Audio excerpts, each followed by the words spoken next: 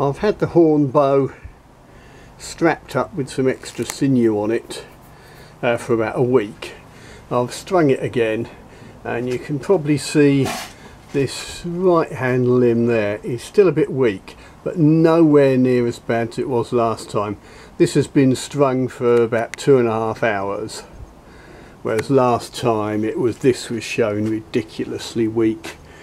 The other problem, however, is that it's showing a lot of sideways bend. You can't see it here, but if I just flex it there, you couldn't see it before, but now I've just drawn it substantially, and you can probably see there the string is pulled across.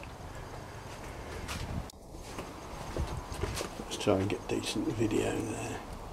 I don't know if you can see that, how well you can see that, but the string's shifted across to that side of the limb, which needs sorting out. I mean, I can bend it back the other way or push the string across, but it just returns, so it's going to need some heat or building up the weak side with sinew, or rasping off a bit of the horn or the sinew, or a bit of all three. So there's some work to do on it yet, but you can see where we are, and you can see the progress I've made. Slow and steady. I mean, it could probably have done with more than a week for the sinew to harden, but it was only a very thin layer. I'm doing a little bit at a time, so this is just a little update for you. There, I've just popped the string off, and you can see it's showing that all the set is there, and I'll put a bit of tape on marking that's where I think the sideways bend's initiating. So I'll build that area up with a bit of extra sinew that side. But yeah, we're getting there. I'm rather in need of a project at the moment while the sinew dries on the horn bow.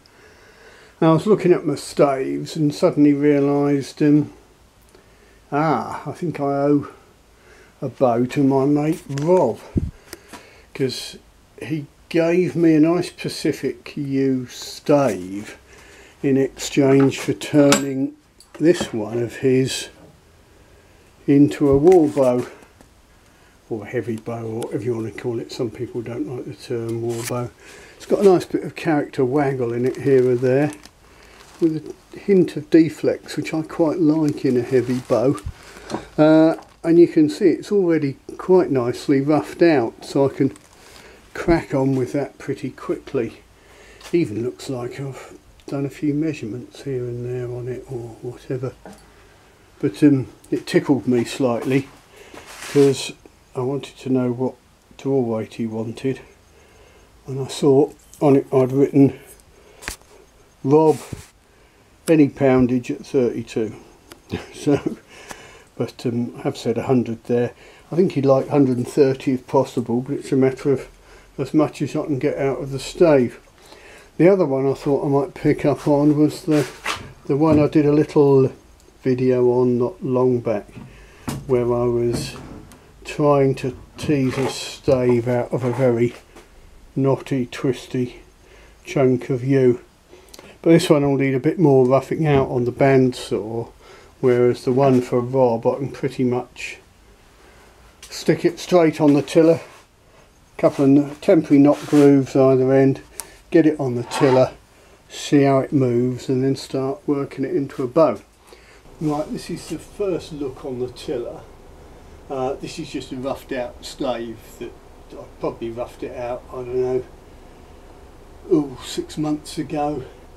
It's Pacific U, 76 inches long. It's a nice looking stave. You can see it's a bit of a knot there, but it's plenty big enough at the minute. I'm looking for 130 pound at 32 inches, or whatever I can get out of it over 100 pound. So this is just a quick shufty to see where we are, because I haven't touched it for 6 months.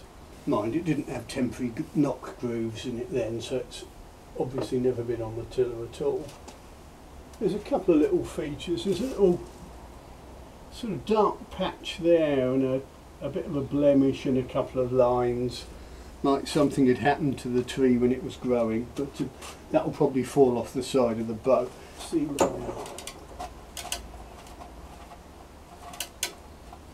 it's 110 already.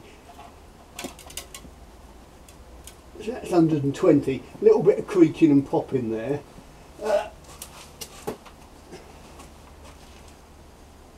Could just be bits of cambium left on the back of it, or splinters, or little bits on sharp edges.